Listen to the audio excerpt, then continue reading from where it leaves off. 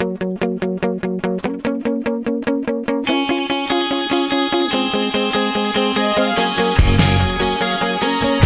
welcome to...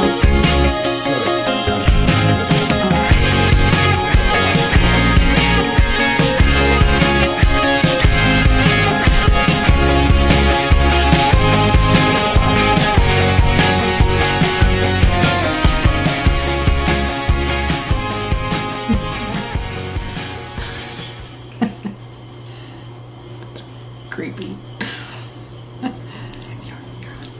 Hi everyone, welcome to another edition of Babes with Books. We are minus one of our BFFs tonight. Maya is off gallivanting the countryside, having some fun. So, hi Maya when you tune in to us. Thanks for joining us everyone, and we're really excited to be bringing you this story, All the Light We Cannot See by, oh I always forget his name, Anthony Doerr? Yeah, so Leslie, what did you think of this book? Well, why don't you start by telling us a little bit about the book. I forget this. Okay. So this book is set during World War II. It is one of those books that is told from different people's perspectives. So there's different characters and it builds up on each of them. It actually jumps around in time as well. And I'm going to comment about that when we start talking about it. And one of the main characters is a little girl, and Marie Claire. Yeah, Marie Claire, and she is blind actually. And her father makes her a complete replica of the towns that she is living in during the time, and so that she can figure out how to get around, how many steps, and actually she memorizes the model of the town. So it's really quite cool how... I loved that part. Yeah, how he helps her with that. And there's also a mystery diamond in there, or, well, I think it's a gem of some sort. I don't think it's a diamond, but so that keeps popping into the story.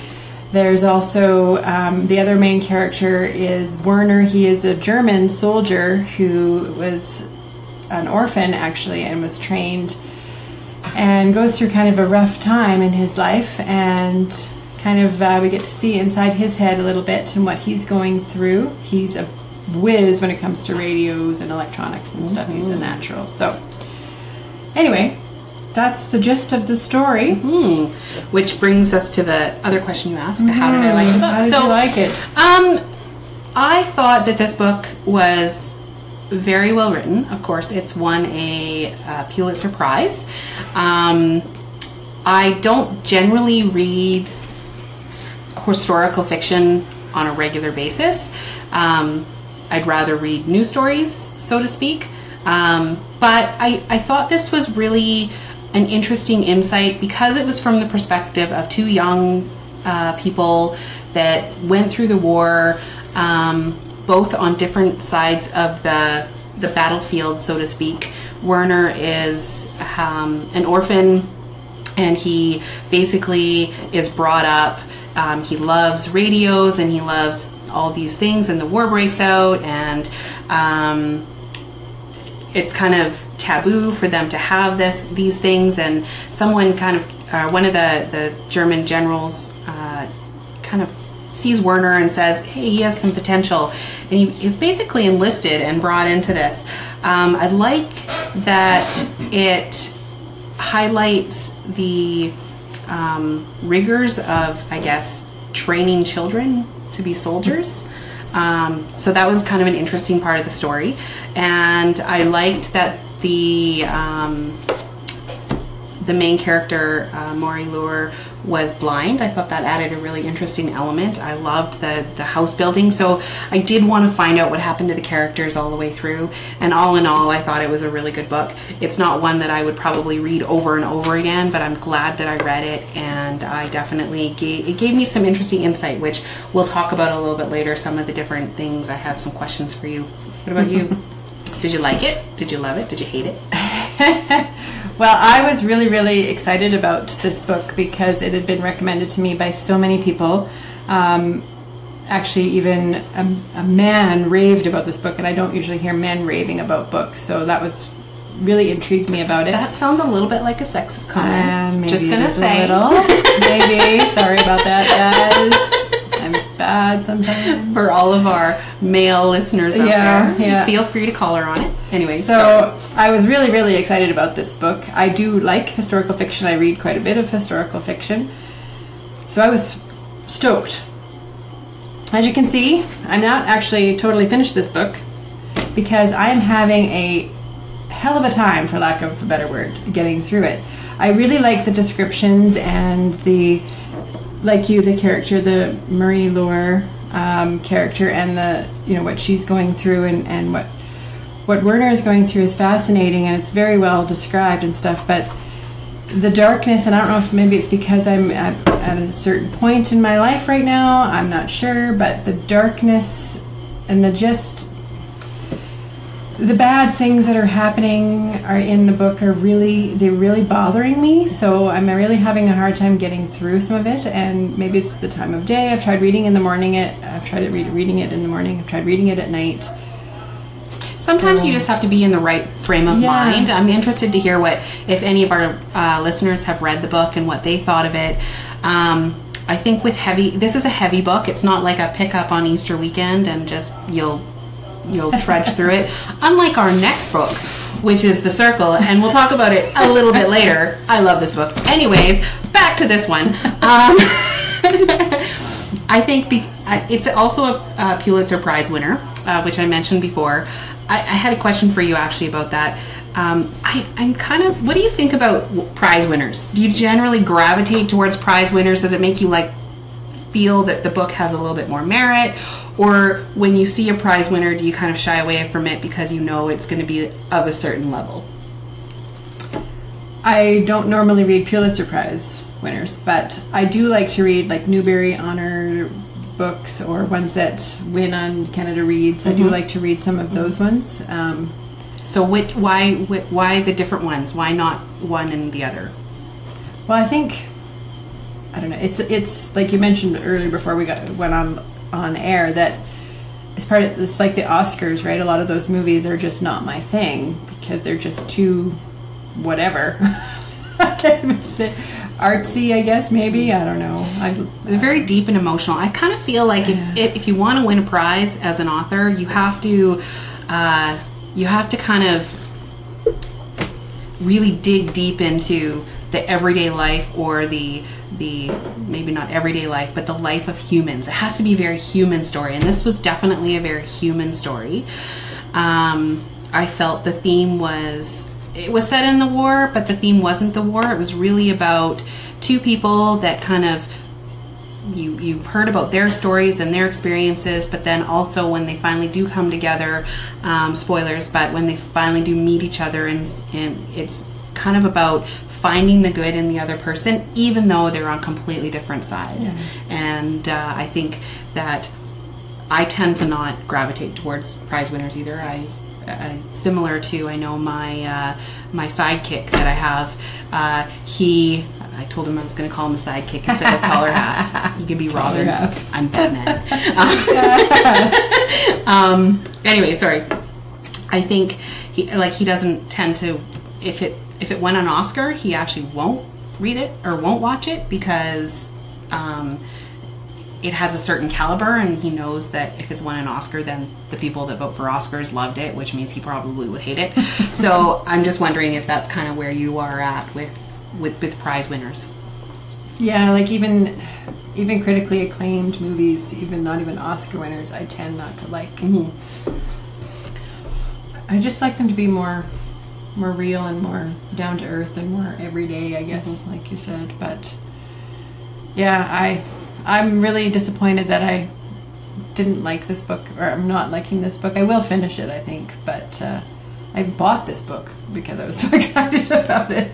So, and maybe I set myself up. It is really, really well written, I have to say. It's the description, beautiful language in it. Yeah, beautiful language. And it's not hard language, but it's just really visual, and maybe that's what the problem is. Maybe it feels too real, but I've read other books that are real-ish, so. So I'll mention again, for those of you who are joining us maybe for the first time, we are an interactive broadcast. So if you have questions for us or questions about the themes that we bring up, feel free to shoot them off to us right away in the comments, and we'll try and answer them and get to as many of them as we can. If not, feel free to just listen. We have some questions of our own as well that we'll try and kind of ask each other and keep the conversation going, but we really want to talk with you, so please ask us or tell us what you think or disagree with us. That would be fine too. So I guess one thing that I was wondering when I was reading this book is I was looking at a lot of the discussion guides and how to make it, like if there's book club discussion guides and things for it, and there were some suggestions on how to make your experience with the book a little bit more interactive or deeper. And so they suggested looking into some of the history of the time, looking at maps, trying to find out where the city actually was. So my question for you was, do you do that generally when you read a book? Do you immerse yourself in the world that it was or is? Well, definitely when I have read some of the King Henry VIII style books, but that's because I'm kind of a freak about royal family stuff. So yes, I have researched that stuff. I actually, when we read Nicholas and Alexandra in grade 12, I became obsessed with the Russian, the last Tsar, and of course then I'm researching back then it was encyclopedias, there was no internet, so I was just going through all of our encyclopedias, finding everything I could about him. So yeah, I do that quite often, especially with these historical ones. So what about you? If I really love a book, I usually can't stop talking about it, and I really dig myself into it. I really love it when the author will put something at the back of the book that has research, either links about what they did for research, as well as information about where, even if it's a science fiction, where that idea came from. So for example, Margaret Atwood, I love Margaret Atwood's Matt Adams series, Oryx and Crake, and there's so much sci-fi in there because it's a kind of a post-apocalyptic sort of dystopian novel in the not so distant future, and all of the stuff that she has in her book about this futuristic world is stuff that's already under development. So she has links of, here's the information about growing chicken breasts from scratch, and I just saw something on YouTube about that actually being done recently. So I love it when an author gives you that information so you don't have to look for it yourself. But yeah, so I will, if I really like the book, I'll definitely dig deeper into it. Jason is asking a question whether we like, do you like it when a book provides maps? I love that. Love it, love it, love it. Maps and the family tree things that they put in the front of books often. So you can I don't know. Who's cousin of who and who's... Yeah, and I think that's great. Things like Outlander, the Robert Jordan series, fantasy definitely goes in there. I was just at actually a writer's group a couple months ago, and they were talking about map making for fantasy worlds, and I think that a map shouldn't be a crutch. So someone should be able to read your book, or I should be able to read a book without having to look at the map. But if I feel like digging in deeper and I want to look at a map, then I can. If your story can't stand alone, then and someone needs a visual aid to make it. Now, graphic novels and stuff aside, but yeah, I think that I love maps and things like that, definitely. But I think the story should definitely stand alone. And superhero books, if you have some suggestions of superhero books, we're happy to do that. We have a lineup. Actually, it's a good question someone asked when we're doing superhero books. If you go to the Pandora's Books website, www.pandorasbooks.ca, there is a list of all the upcoming books. We are also looking at doing some local Alberta authors coming up, try and support the local community as well. So watch for that. If you have suggestions of things you want us to discuss, by all means, put that in the comments or send us a message. That would be awesome. We have someone else who's saying she likes books with maps and glossaries. Yeah, for sure. Definitely. Other languages. That's kind of fun. So the phrases, common phrases. So there was a phrase in the book that really, speaking of phrases, that struck me. And it was when Werner and his sister, when they're young and they're at the orphanage, they're listening to a Frenchman on the radio. And he always closes his broadcast by saying, "Open your eyes and see what you can with them before they close forever." I really, really liked that phrase, but it's me. Anybody that knows me is not surprised that I really like that phrase, I'm sure.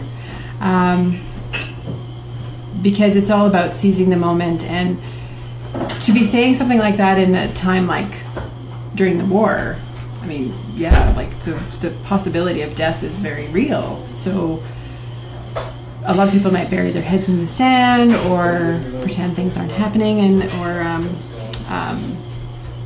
try to live life to the fullest before they die. There's been a few movies that I've seen where the characters, what was that Brad Pitt movie? The tank, Fury. He was telling the young guy to take advantage of the situation before because they could be dead any minute, right? So he needed to forget his fears and just live before something happened to them. And I think being in a war situation, something like that, it would definitely make you very... Do you think, I too really like that. I think it's a very poignant. Do you think it's as poignant and as relevant today as it would have been back then? Like, open your eyes and really see before they shut forever, to sum that up. Do you think we've lost kind of a connection to something like that? Or is it just me? Or is it that we live in North America and we're too privileged and we don't have to worry about that? Obviously, there's terrible civil wars going on in Syria right now and all over the world, and countries that are all interconnected, and even terrible things going on in our own country. Is that phrase just as poignant today? Definitely, because I think we are taking things for granted, and we... I just want to go back to our Okay. so we can see questions. Oh, yeah, sorry. Yeah, and there's even country songs that I actually just put one up this week that is about how fast time is flying and missing out on all these things that are happening right in front of you. And there's a song that You Think You Have Time that makes me cry every time I listen to it, because it's the same idea. You just think, oh, I'll do that tomorrow, I'll spend the time, I'll do the important things tomorrow. And suddenly tomorrow doesn't come. Yeah. So, yeah. Well, we also just had, I'm not sure if you saw the broadcast, but we had the youngest person ever to address our parliament. Oh, I haven't watched that. It was yesterday or the day before, I can't remember the exact date. But Malala was here, and I felt like her speech was very much like this.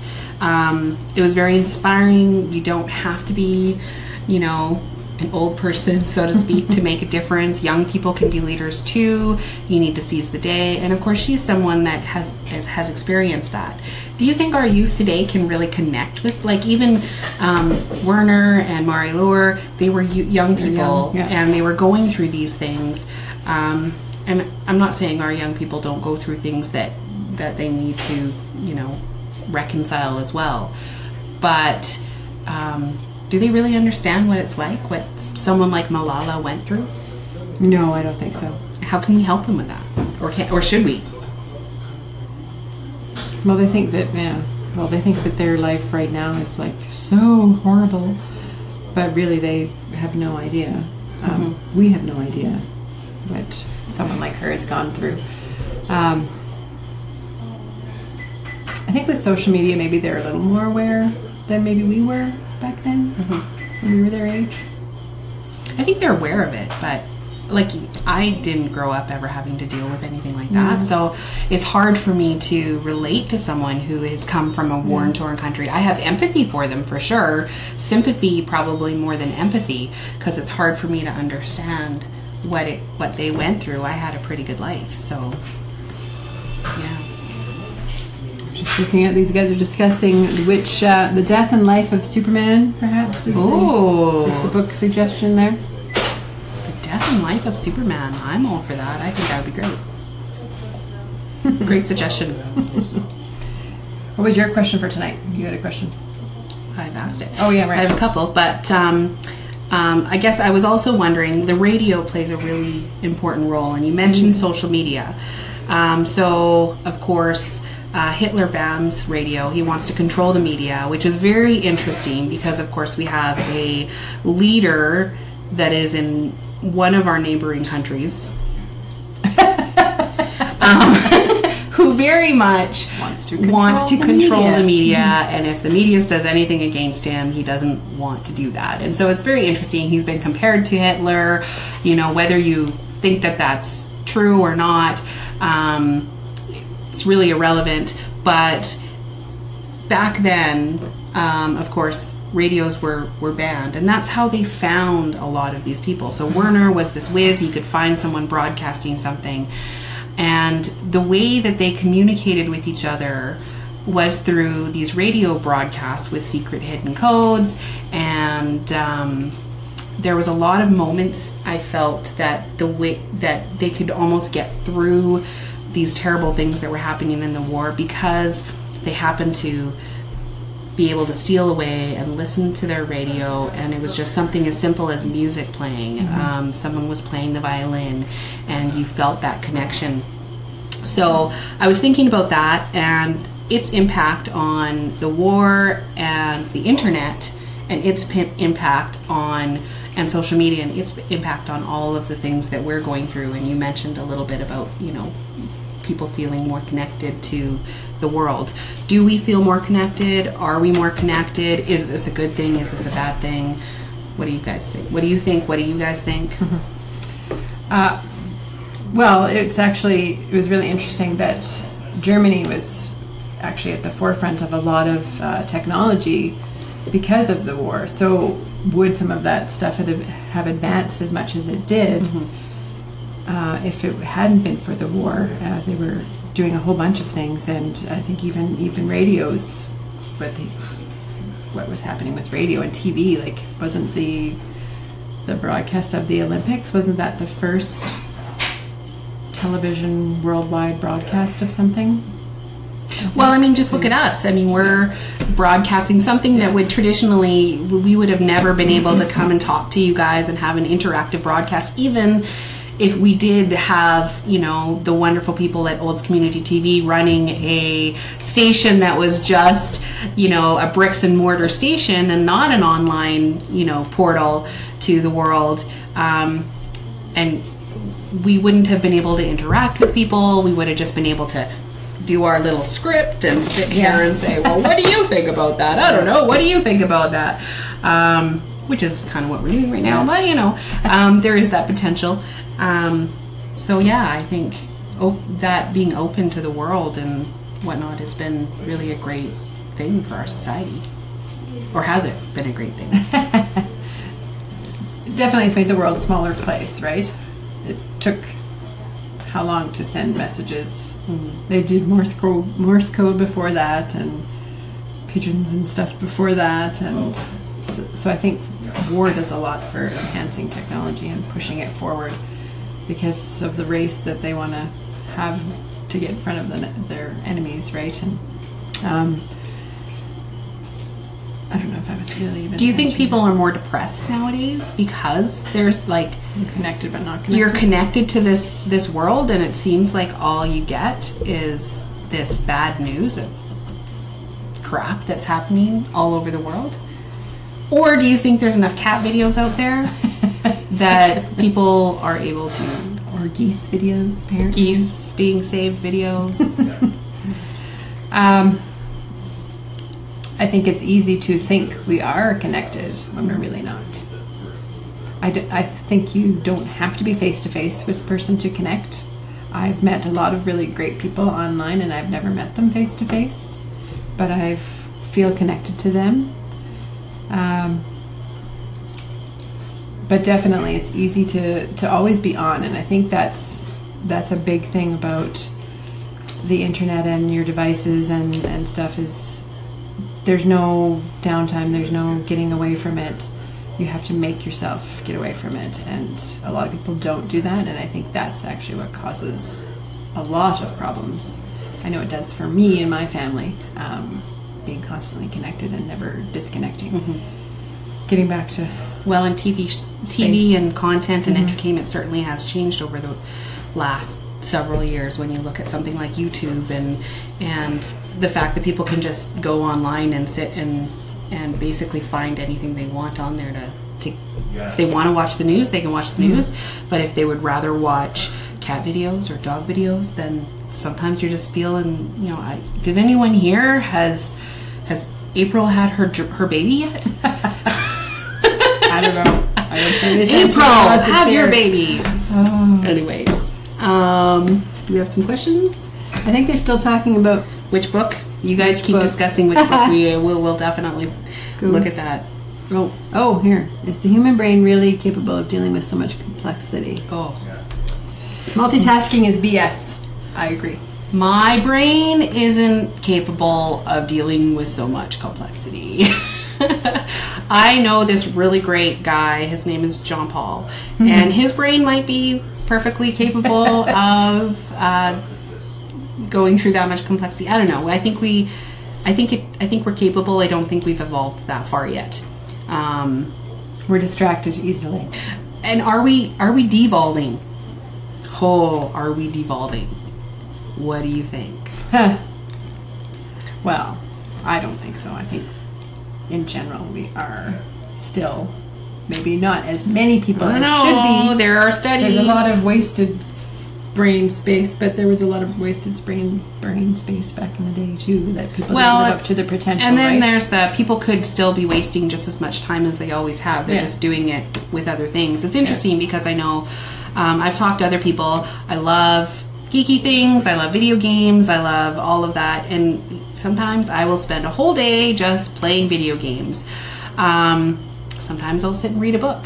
Whatever, but some people will look at you when you say you play video games like, oh, that's kind of a waste of time. Like, oh, you really? You play video games? Didn't peg you for a video game person. You're kind of intelligent, and sometimes you just want to play Minecraft. And you know what? Minecraft is super interactive. You can play with people. Your brain is actually doing something while you're playing a video game.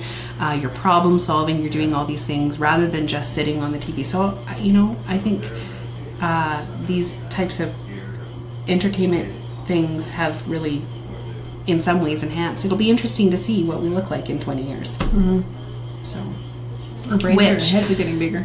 Actually, speaking of what we might look like in 20 years, I think it's wrapping up. We're about at our out of time. Oh, gosh. So before we do that, we have a couple things. First, thank you to Dean Owen from Olds Community TV, who does our filming for us. He is wonderful, showing up here all the time, and he does all the fancy graphics for us and really makes this easy for us. So thank you.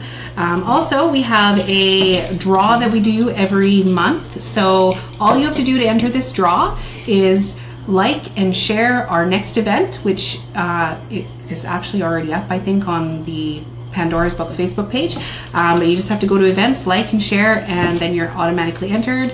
And who is our lucky winner this time? Zach Webster. Ooh, yay, Zach. So Zach wins a $10 gift certificate from Pandora's Books and Tea. You can stop in anytime and pick that up. And next month, this book is, as I said, super exciting to me.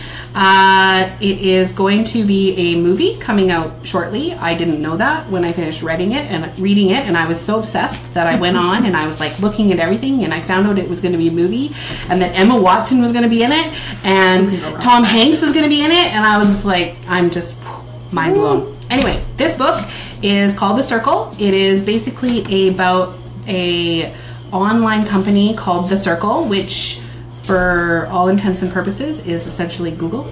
I was going to go Google. a little quieter. It is a very interesting discussion about transparency, Big Brother, social media, the internet, basically online presence, shopping, and what that all means. And ultimately, at the end of this book, you won't know whose side you're on. I can guarantee you that. So this is a really great book, and I hope you all read it or get a chance to read it at some point. If you don't read it before next broadcast, that's okay. I hope you will join us anyways.